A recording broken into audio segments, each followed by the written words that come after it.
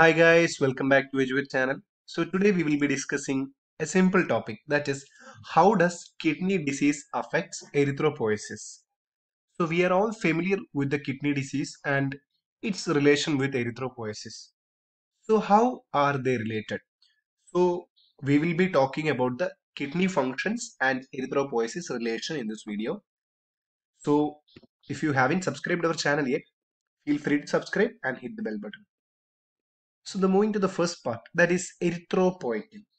Erythropoietin is a hormone produced primarily by the kidneys with small amounts made by the liver. So we have heard the name of erythropoietin somewhere else.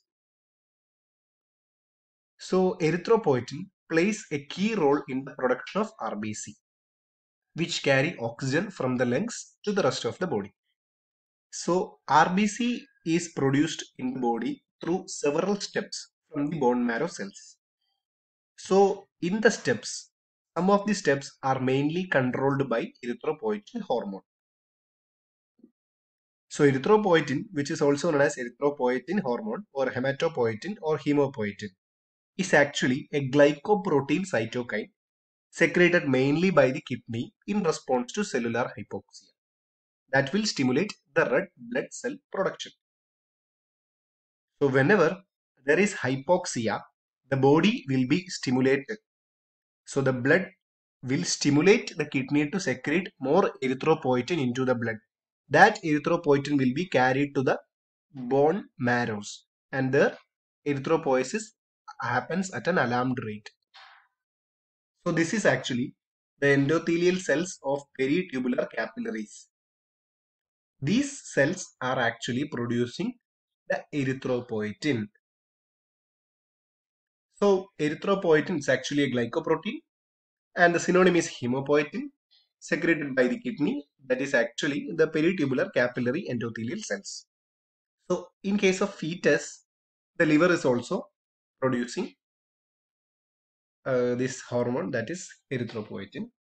Function is actually regulator for RBC production. They are actually the regulators for RBC production. Stimulus is actually hypoxia. So what are the common kidney diseases?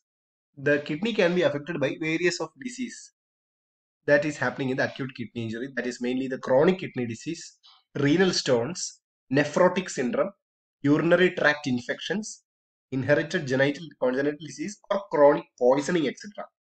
So all these cases, the kidney will be damaged. So the cells, what cells? The perirenal, peritubular capillary endothelial cells. So they will be damaged, right? So what happens? They will not be producing much amount of erythropoietin. So what are the symptoms of kidney disease? That will be, you will be getting apply pressure while urinating, swelling in leg, ankle, feet, or the BP problems, vomiting problems, shortness of breath, etc.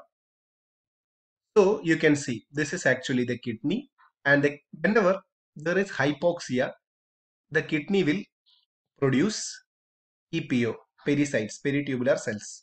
They will be producing EPO, erythropoietin, and in these steps, the erythropoietin will be acting like a cytokine hormone.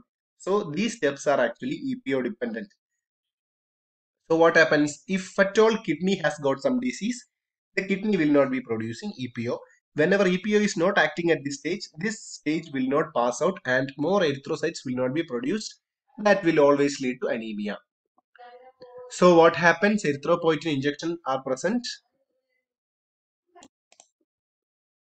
So kidney disease, whenever kidney disease is there, erythropoietin will be secreted very less.